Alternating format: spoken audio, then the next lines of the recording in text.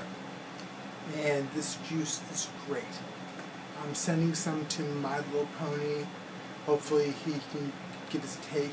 I'm a big ketchup fan. I've put ketchup on my popcorn. No, strange.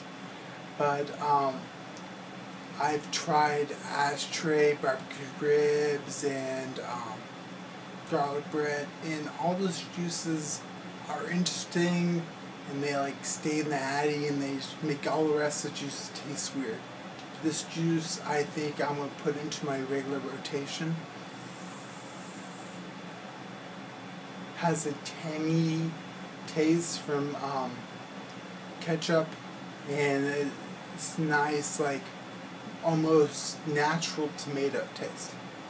And highly recommend it. As you can see, it's a great vapor producer. I'm vaping now at 7.4 volts on a AVA. I know it's kind of strange to use a really expensive atomizer in the US with like really cheap juice, but it tastes great on like Cisco's and Eigenvape's cheaper atomizers, and I recommend it. I will update this juice when I get my other batteries at different voltages, but right now I just want to give you